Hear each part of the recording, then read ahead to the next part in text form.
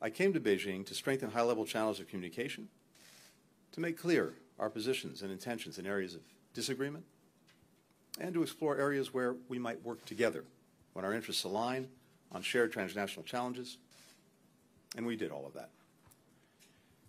Here in Beijing, I had an important conversation with President Xi Jinping, and I had candid, substantive, and constructive discussions with my counterparts, Director Wang Yi and State Councilor Qin Gang.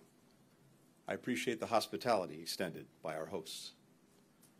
In every meeting, I stress that direct engagement and sustained communication at senior levels is the best way to responsibly manage our differences and ensure that competition does not veer into conflict. And I heard the same from my Chinese counterparts.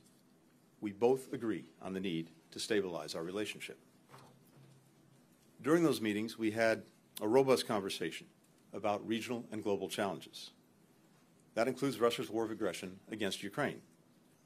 I reiterated that we would welcome China playing a constructive role, along with other nations, to work toward a just peace based on the principles of the United Nations Charter. We also spoke about North Korea's increasingly reckless actions and rhetoric. All members of the international community have an interest in encouraging the DPRK to act responsibly, to stop launching missiles, to start engaging on its nuclear program. China is in a unique position to press Pyongyang to engage in dialogue and to end its dangerous behavior. I raised U.S. concerns, shared by a growing number of countries, about the PRC's provocative actions in the Taiwan Strait, as well as in the South and East China Seas. On Taiwan, I reiterated the long-standing U.S. One China policy. That policy has not changed. It's guided by the Taiwan Relations Act, the 3 joint communiques, the 6 assurances. We do not support Taiwan independence. We remain opposed to any unilateral changes to the status quo by either side. We continue to expect the peaceful resolution of cross-strait differences. We remain committed to meeting our responsibilities under the Taiwan Relations Act, including making sure that Taiwan has the ability to defend itself. We exchanged views on our respective economic policies, including our concerns about China's unfair treatment of U.S. companies.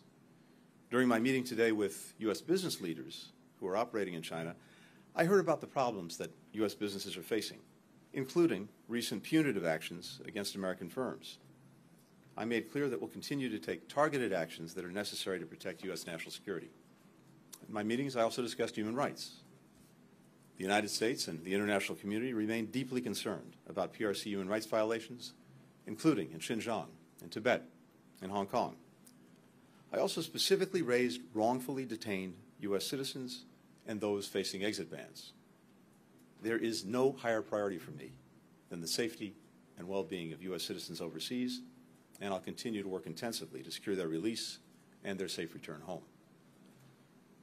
We have no illusions about the challenges of managing this relationship.